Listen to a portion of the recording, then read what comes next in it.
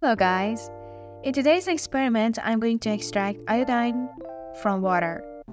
In other words, I'm going to make iodine immigrate from water into the organic layer using solvent extraction or liquid-liquid extraction method. The very first step is to dissolve iodine in water, but there's this little challenge. As iodine is a non-polar molecule, it cannot easily dissolve in water, so it needs a bit of effort, and I mixed it for a while. Pure iodine itself has a dark purplish color, but when it dissolves in water, it produces a brownish solution. But ideas are different. My friend sees a yellowish solution, so it's actually your call to call it brown or yellow.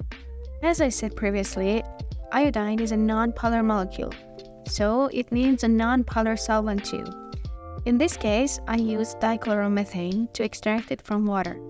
And as I always say, try to add your solvent to your solution very slowly so there won't be any water droplets spreading outside.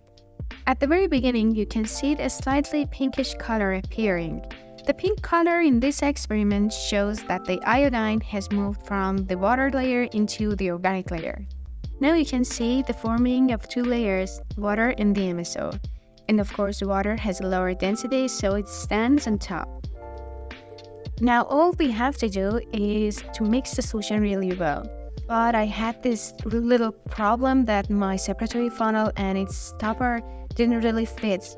So I used my hand to hold it tight, but it didn't work and it was a mess after all.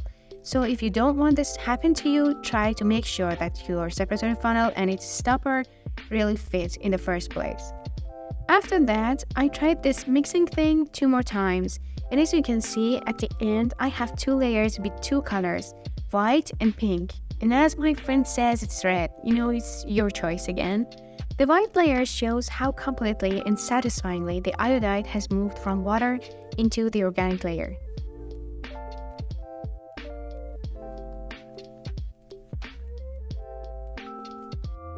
And this is officially the last drop to leave the water layer. Thank you for watching.